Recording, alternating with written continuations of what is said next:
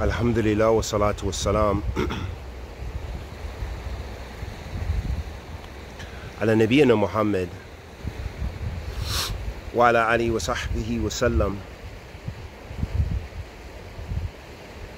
Amma ba'd. Habati fillah. One of the supplications of the Prophet sallallahu alaihi wasallam, which shows us the importance of supplicating and showing our gratitude to Allah subhanahu wa ta'ala, and also asking Him to protect us and preserve us, because your health and your iman, your time and your wealth are all so important for building you as a human being and for you in your path to paradise on your journey. And may Allah subhanahu wa ta'ala bless us all with Jannatul Firdaus. The Prophet sallallahu alaihi wasallam used to supplicate, and we need to check on the order of these,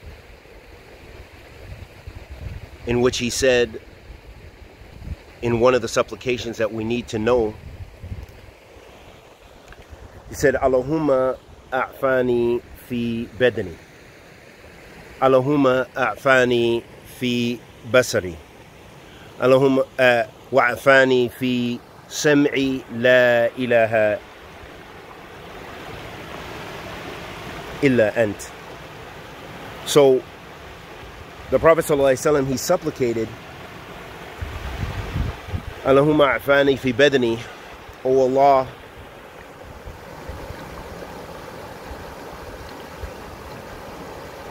protect me or preserve me in my body. Give me health, afiyah, salama.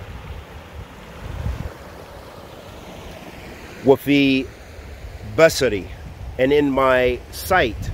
Wa fi sam'i, and in my hearing. La ilaha illa ant, there is no God worthy of worship except you. And then in the second part of the supplication, he supplicated for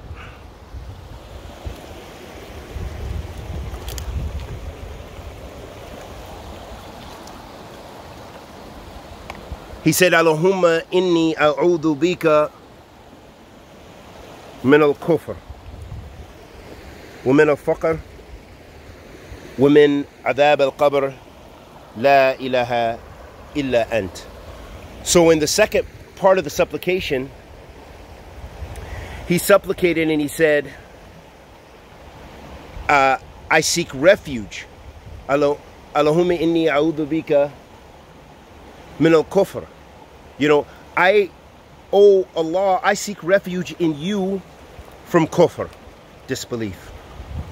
Wa min al-faqr, and from poverty. Wa min adhab al-qabr, and from the punishment of the grave. La ilaha illa ant, there is no God worthy of worship except you. Subhanallah. Look at this hadith, or look at this supplication of the Prophet sallallahu alaihi wasallam, and see how encompassing it is for our dunya wal akhirah. For our dunya wal akhirah. So in the beginning of the supplication, the Prophet alayhi salatu wassalam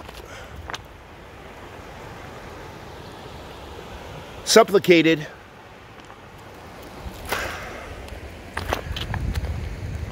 for health, a healthy body. A healthy body, habati fillah, that goes without saying, that's going to help you in ta'atillah. It's going to help you in your ibadah to Allah subhanahu wa ta'ala. So it's going to help you worship Allah subhanahu wa ta'ala with good health, with a good healthy mind, give you the strength to rise to the occasion and worship Allah azza wa jal. Hada ma'ruf. And also asking Allah subhanahu wa ta'ala for health then the Prophet ﷺ, in that supplication, it goes from the from min al-amil khas, from that which is general to that which is specific, because health in your hearing and your sight is a part of a healthy body. But here the Prophet ﷺ mentioned that specifically, showing us the importance, of course, of those faculties of hearing and sight, and that we need to be grateful to Allah subhanahu wa ta'ala. We need to protect those things and ask Allah Azza wa Jal for protection with regards to our health and our sight, our hearing and our sight.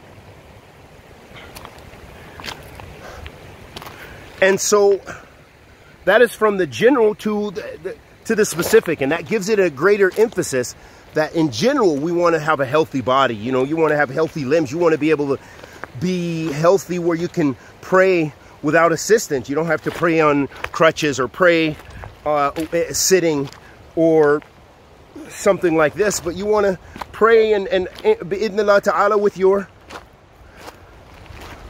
body intact, and that making it easy to pray your ibadah in the most perfect form, in accordance with the sunnah of the Prophet sallallahu alaihi wasallam. And likewise, as we talked about before, that we're one, our body, our mind, our soul. Human beings, Allah subhanahu wa ta'ala has created us as complete beings, that we have these faculties, and that health, the health in some is a part of the health for all, the overall health. When you're healthy physically, this can help you in your mental and spiritual growth. And when you're healthy in, obviously, the core is being spiritual, being in your iman, that this helps you otherwise. And your hearing and sight, as we hear the river,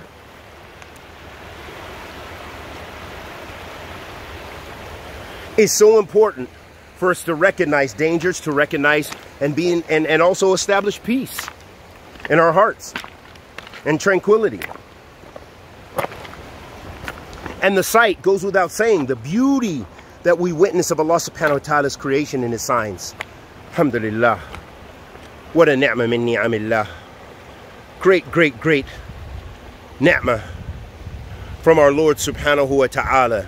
Look how clear the stream is. And that's because you can see. Some people have never been blessed with that faculty, but they have strength in other ways. But what a ni'mah if we use this for khair and we appreciate what Allah subhanahu wa ta'ala has given us. Because if you were to lose your sight, even for 24 hours, just think of the panic you would go through of wondering, is it permanent?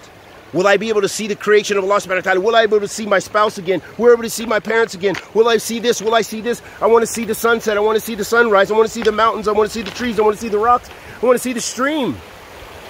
Subhanallah. What a ni'mah min ni'amillah. In the other part of the supplication, our Prophet alayhi salatu wasalam sought refuge. So in the first part, he's asking, and this is how we're asking Allah subhanahu wa ta'ala for those favors, for the protection and the preservation of our physical, showing us that that's also important in Islam. Some people, they ignore the physical. They don't take care of themselves physically. They don't protect and preserve themselves by eating good food, by being active with the favor Allah subhanahu wa ta'ala has given them, by even realizing the importance of the physical. The physical is so important, and what a great ni'mah to even recognize that. Even recognizing the physical is such a great ni'mah from Allah subhanahu wa ta'ala. So I advise you and myself to be strong, be physical. Take care of your body to the best of your ability. To the best of your ability. And in the second part of the supplication, The Prophet sallallahu alaihi wasallam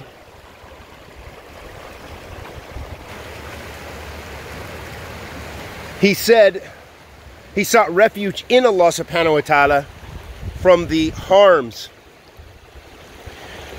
from first and foremost from kufr.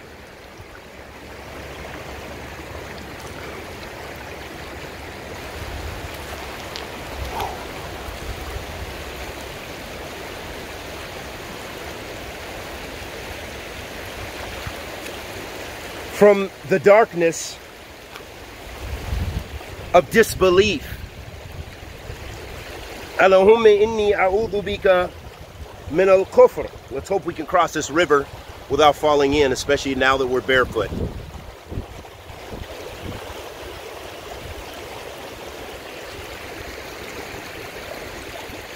And without losing our camera. Allahumma inni a'udhu bika min al-kufr. We seek refuge in Allah subhanahu wa ta'ala from kufr. Wa min al-faqr. Subhanallah. So you're seeking refuge. Of course, this is one of the scariest things, is to return back to disbelief. How many people have you known that have left Islam? For us as reverts, we've known so many, at least my generation, the particular place where I am. And I've heard countless stories. And of course, also people who are born Muslim. Lots of people like in that situation. There's whole movements here in Seattle and other places, and I've heard in London, whole movements of Somalis and Pakistanis who have left Islam. So seek refuge in Allah subhanahu wa ta'ala. Don't think you're immune. Allahu Akbar. Beautiful cold. And it's a little strong. Allahu Akbar. So, seeking refuge from kufr is so important. This supplication is so important. Full of tawheed. Asking your Lord. Seeking refuge in your Lord. Who you should only seek refuge in. You don't ask your mother to protect you from kufr. You don't ask your father to protect you from disbelief and the punishment of the grave. No, this is from Allah subhanahu wa ta'ala. So it's amazing how many people who claim that it's okay to go to your Sufi sheikh or whoever, subhanallah, to go to your sheikh and seek refuge in them and ask them for these things, or ask them for the sacred knowledge to come closer to Allah. Subhanallah, how does your sheikh get? How is he favored as a wali to gain this sacred knowledge so you can make istighatha from him, but you couldn't make it from your beloved Prophet Muhammad sallallahu alaihi wasallam? That he couldn't save you from those things except by offering you his sunnah. فَمَنْ رَغِبَ عَنْ سُنَّتِي فَلَيْسَ مِنِّي. Whoever desires other than my sunnah, فَلَيْسَ مِنِّي, then he's not from me. As the Prophet ﷺ said, alaykum bi sunnati. It's upon you my sunnah. So he didn't say it's upon you to supplicate to me, it's upon you to make istighatha to me, to seek refuge and help from me after I've died. Sallallahu alayhi wasallam. La. We don't have evidence for this kind of things. This is not from Islam. That is more it's more in common with Catholicism. Wallahu musta'an. Andur ila hada dalal. So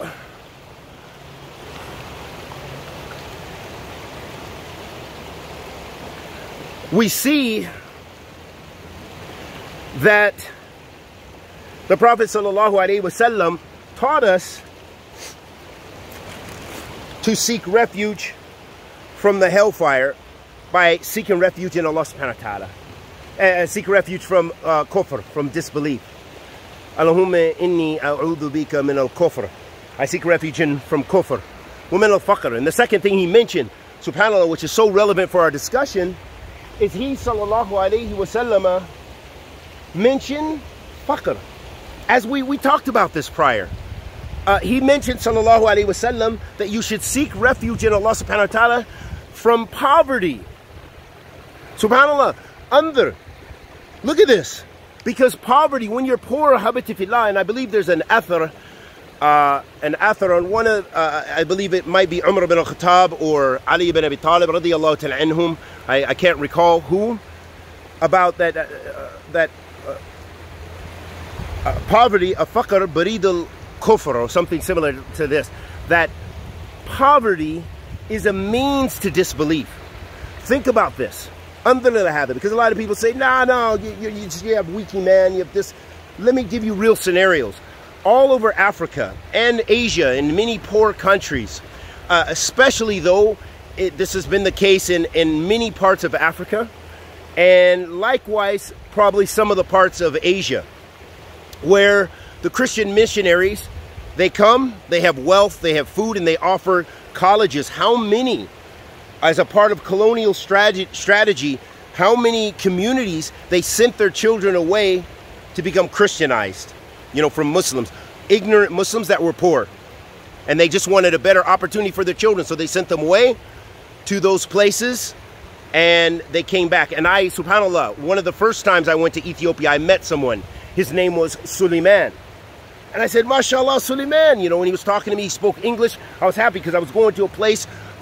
I couldn't speak the language. No one could really speak English. I just got on the bus. My friend showed me how to get my bus ticket, and I was going. I was going to Wollo, to Desi. And on my way, I met someone who was from Wollo, and he showed me how to get some really good honey from there. Anyhow, his situation was, he said, subhanAllah, yeah, because I think it might have been Ramadan or somewhere around this time, because it was, I remember the masjid there. But anyway, he said that my grandfather's Muslim. Either my grandfather or my grandfather's Muslim. I said, subhanAllah, really? I was like, wow. I said, what's going on? He said, yeah, my father either was Muslim or they were sent as children, to the missionary schools or, whatever, and we became Christian, okay? And I was born Christian or something similar to this. But anyway, this is a very common scenario, a common tale that you find in many of the places. And you see, that's just one way in which poverty can lead to disbelief. And, giving up your children to be educated or have a better opportunity, or people woe you over, whole ignorant tribes were woed over through wealth and food. So seeking refuge from faqr, because faqr, it puts a stress on you, and it can put a stress on your iman. Now, there are those people who Allah subhanahu wa ta'ala has favored. They are better in iman, and they are more resilient when it comes to poverty. But some of us, if we lose just a little bit of our status, we freak out, we go crazy, we do many sins, we panic, we get riba, we do this, we look for escapes. So it depends on the person's level of iman and their level of resilience in being able to hold up when things get tough. And then he, sallallahu alaihi wasallam, mentioned the punishment of the grave. So in this hadith, in this supplication, the Prophet ﷺ mentioned those specific things. It shows us also the seriousness of the punishment of the grave, that it's something that we need to be fearful of, that we need to clean ourselves up as far as being away from those sins that will be a cause for being punished in the grave. Like, for example, ghiba or namima, spreading wicked tales around the community about people, because it's so easy to backbite. That's so easy to do. And we know that the Prophet ﷺ mentioned that as one of the things about people being punished, because he was walking, sallallahu alaihi wasallam, by some graves, and they were Jews that were in the graves, that were inhabitants of the grave, meaning they had deceased, and they were Jews from another I believe. And he, sallallahu alayhi wa sallam, as a hadith goes, مر النبي صلى الله عليه وسلم على قبرين فقال إنهما ليعذبان وما يعذبان في كبير. He said, sallallahu alayhi wa sallam, he was walking by some graves, and he said, إنهما ليعذبان. He said, verily, they're being punished in the graves. And they're being punished for something that the people don't really take, that the people take lightly. They don't think it's a big deal. And then he said, أما أحدهما فكان لا يستتر من البول وأما الآخر فكان يمشي بالنميمة. He said the first one, they didn't make a stinja properly. The second one, or, you know, they didn't wash their private parts. They didn't clean themselves from urine, protect themselves from urine. And this has a couple of implications, and we've talked about it in our durus of Tahara. And the second point, he said, وَأَمَّا الْآخِرُ فَكَانَ يَمْشِي بِالنَّمِيمَةِ. And as for the second one, he used to, you know, spread namima. So it shows us that is one of the that's a major sin, and it's one of the causes for punishments of the grave. We ask Allah subhanahu wa ta'ala to forgive us, protect us, preserve us in our bodies, in our iman, and doing those things which Allah subhanahu wa ta'ala has ordered us to do. And may Allah subhanahu wa ta'ala forgive us and protect us from from kufr wa faqr wa adhab al-qabr. Wa sallallahu wa sallam ala nabiyyina Muhammad.